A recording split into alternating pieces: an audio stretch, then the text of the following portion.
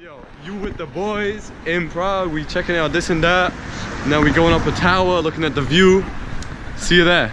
Wow, hey Kevin, fun. Yeah. What you got? Introduce yourself to the viewers. Guys, I'm Kevin. I'm Felix's best friend.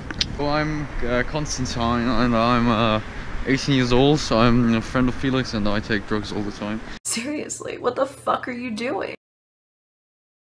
First, we went up on the tower, because Kevin and Consti wanted an overview.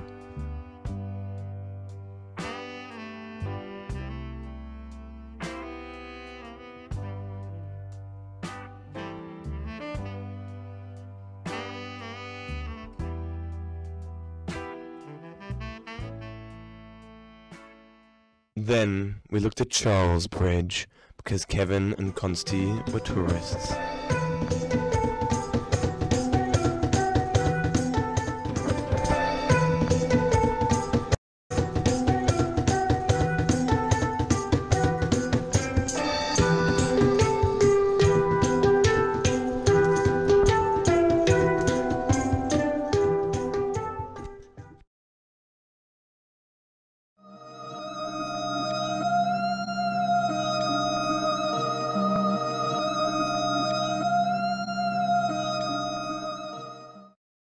Then we had some nice Czech beer and goulash, because Kevin and Consti were hungry.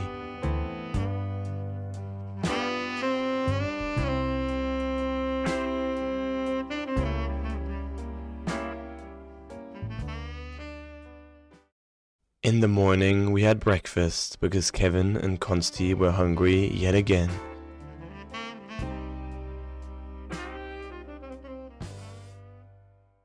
That day, we looked at the cathedral and the castle, because it's all so beautiful.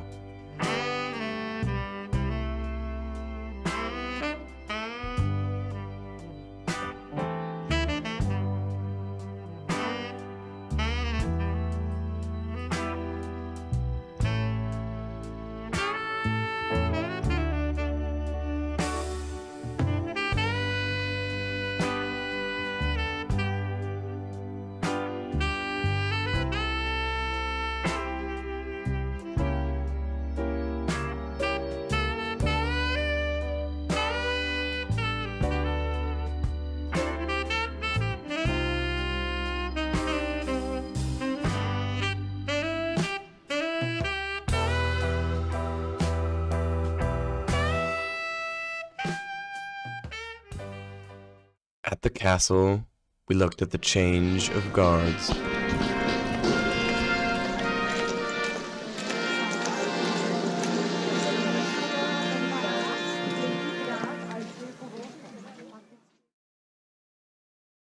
Because Kevin and Consti were tired, we took some time off relaxing on a paddling boat on the Moldau.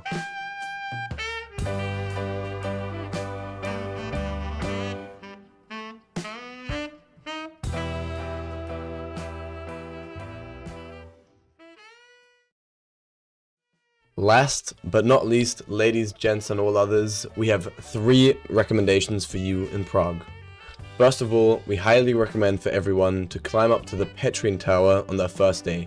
It's a beautiful, stunning view all over Prague, and it's a great way to get an overview over the city before you explore all of the little streets. Secondly, on a very serious note, we would like you to recommend to visit the crypt of the Saint Cyrill and Methodius Church. Here, several resistance fighters hid after they assassinated Reinhard Heydrich, a high-ranking Nazi in Prague in 1942. It was one of the greatest acts of wartime resistance in occupied Europe. The story and the energy in the place down there, where finally the resistance fighters had to commit suicide when the Gestapo found out about their hiding place, is absolutely stunning. Not only in a good way, but very humbling. I will add a link to a BBC article about this event in the description below. Last but not least, we would like to recommend the Kafka Museum to you. Franz Kafka was a German novelist that lived in Prague in the early 20th century. He had a very depressing life and nevertheless was able to write great pieces of literature. Yo, so that was our vlog of 3 days in Prague. I hope to be traveling with Kevin and Consti soon again, but for now, peace out.